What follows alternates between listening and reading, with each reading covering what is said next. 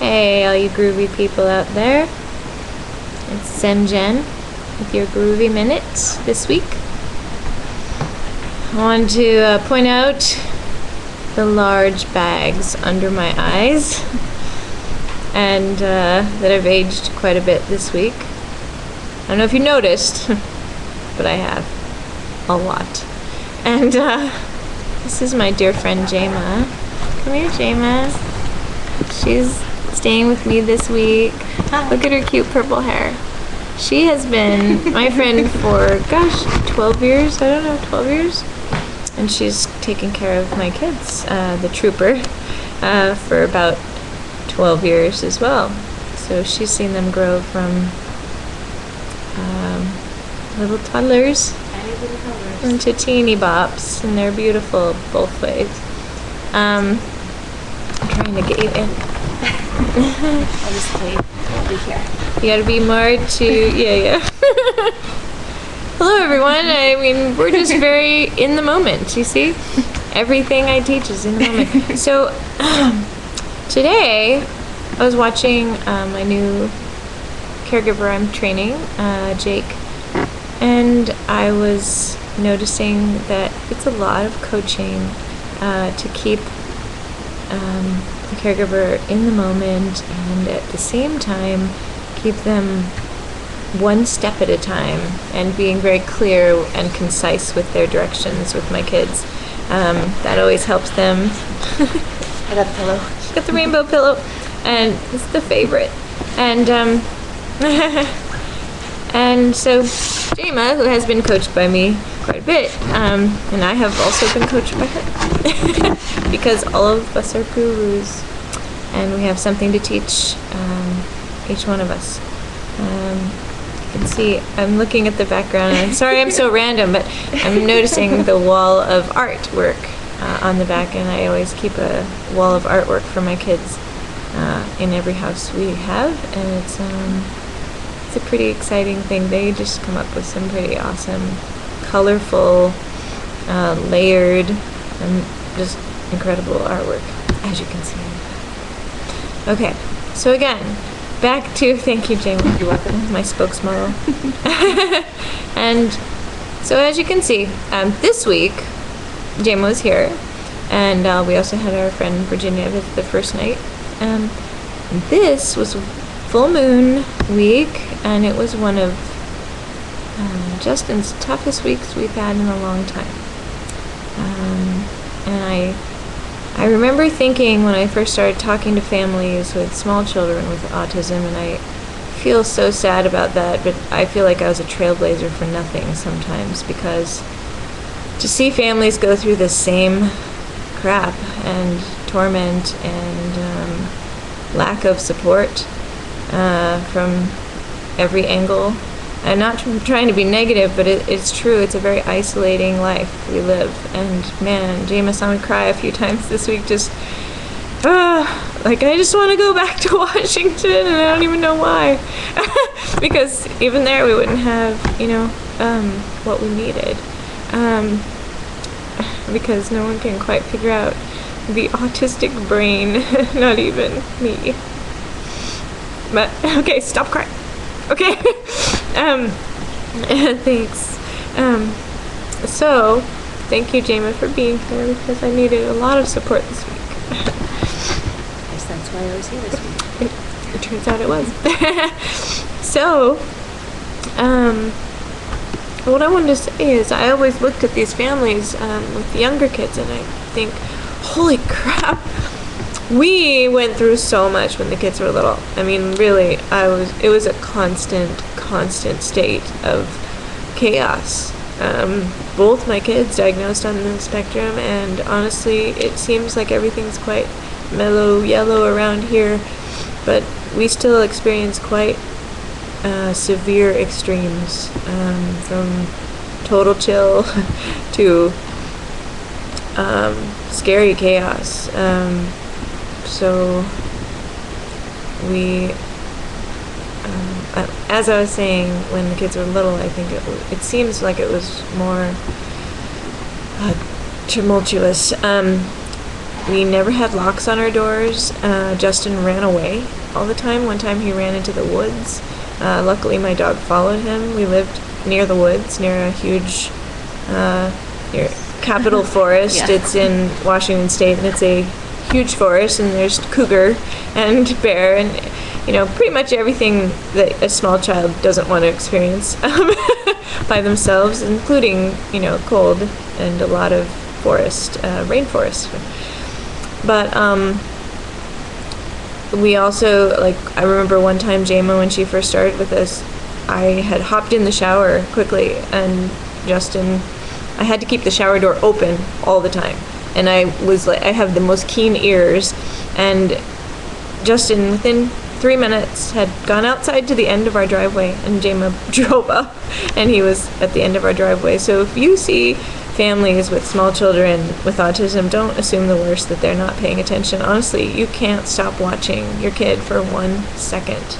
And same here. This week, Justin, I was cooking something, and I walk all the time, and I'm always talking to him, and he was with me cooking. All the time. Yeah, all the time. Every second. And he was cooking with me, and all of a sudden, really within 30 seconds, I hear water pouring. He had taken a water bottle that I had just poured in to have some water to drink and poured it all over my living room. And I'm like, what the? And it's just like he constantly has these obsessive compulsive moments where and sometimes they're defiant, like he's just trying to get negative attention, and even when he's in the midst of getting good attention. So it's a tough thing to figure out, that autistic brain. We have eliminated so many foods throughout our lifetime. The only thing we haven't fully gotten rid of, and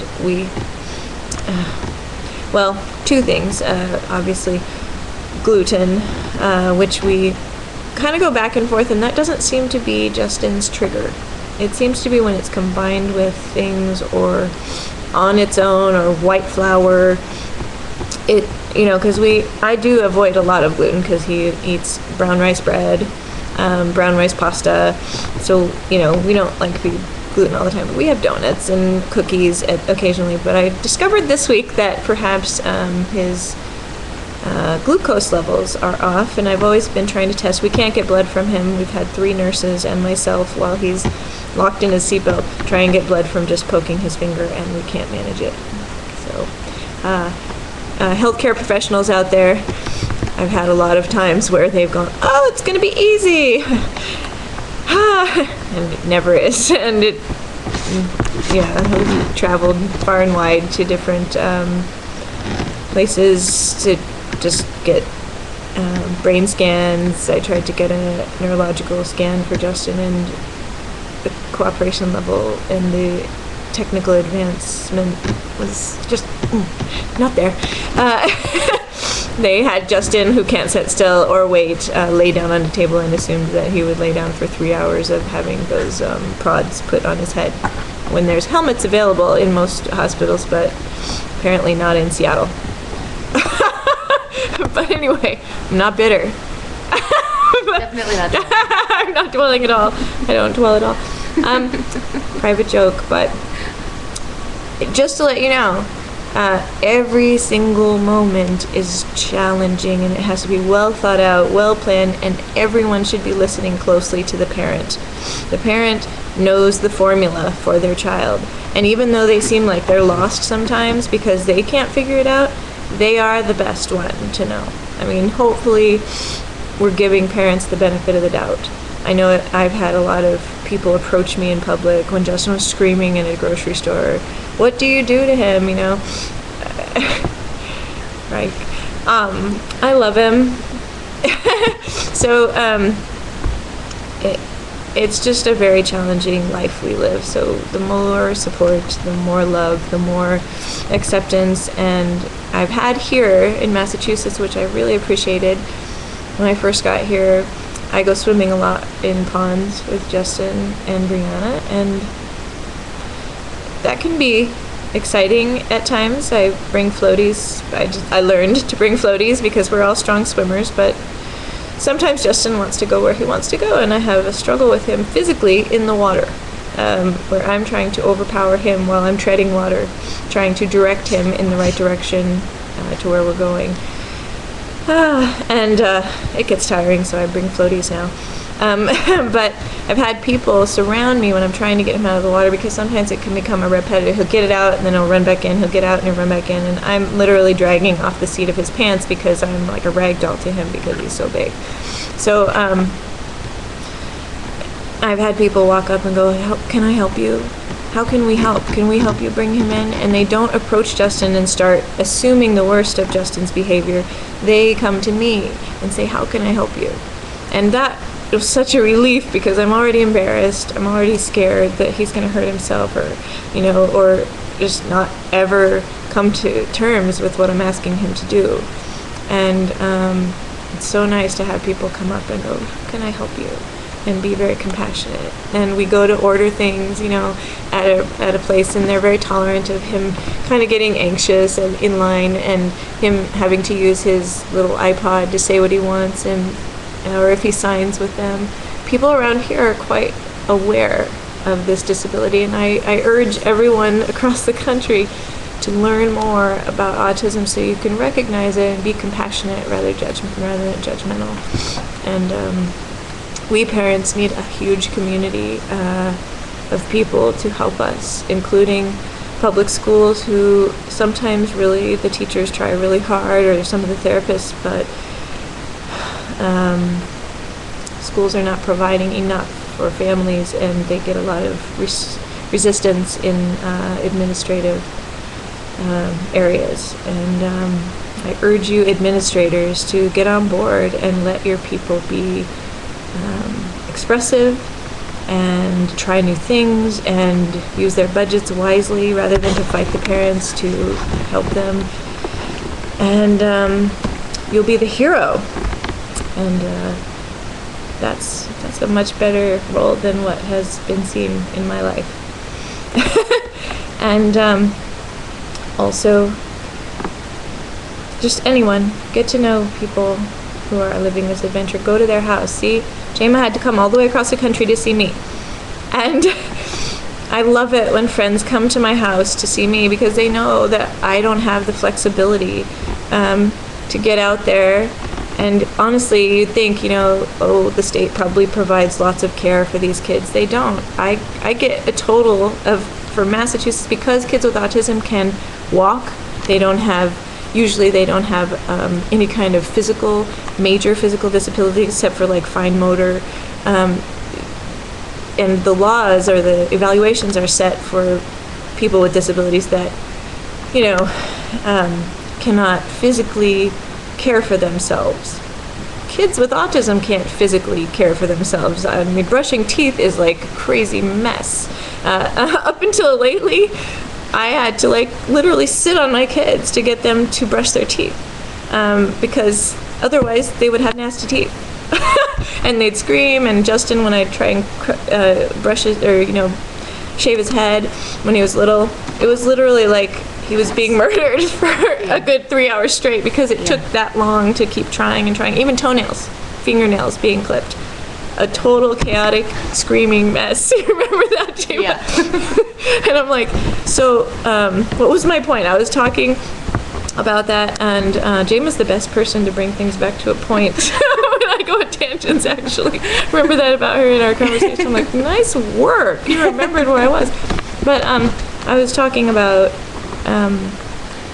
so they believe that kids cannot take care of themselves. Oh, yeah. Okay, so the hours that I get per week, it varies from state to state. It varies on whoever evaluates you. It varies on what the budget's like.